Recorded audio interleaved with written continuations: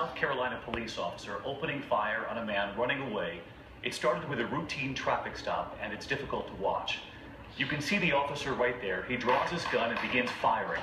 The man running struck several times. He does not survive. Our team taking that video to the police department today, where they learned authorities were interviewing the officer. And tonight, just a short time ago, the police chief and the mayor revealing that officer will be charged with murder. ABC's Steve Osensami is in South Carolina, and we warn you, the video is disturbing. Black belt, green shirt, look at it. It's Northern Emergency Status, Jason Oakwood. This video obtained by ABC News is chilling, and tonight even city authorities are stunned.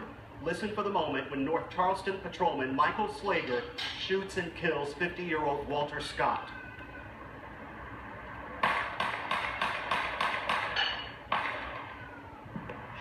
In the video, Scott is clearly running away from the officer with his back turned. Gunshot with your left side to the back. One left side to the bottom. The confrontation started after the officer pulled him over for a broken taillight. Police say the victim fled down the street and into this field behind a pawn shop where Officer Slager fired 8 times. Scott's family tonight heartbroken and pleading that this black life should matter. He needs to know that that wasn't an animal that he killed.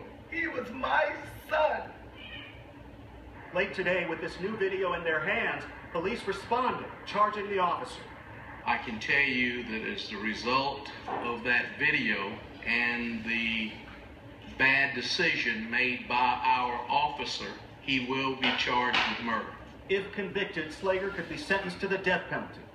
Police say the arguing began when Slager discovered Scott had an outstanding warrant for child support issues. In the police report and over the radio, Slager says Scott took his taser and that he was worried for his safety. Shot fired. Subject get down.